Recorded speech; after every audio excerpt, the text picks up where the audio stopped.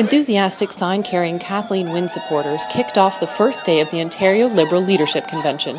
The former Education Minister was the first candidate up to the plate. Good morning, everyone. It's great to be here, and thanks so much for joining us. Just registered, so we're ready to go. We've had our rehearsal, and the delegates are coming in, and it's a fantastic morning. After the uplifting speech, the front-runners delegates moved over to a less formal venue, a pancake house.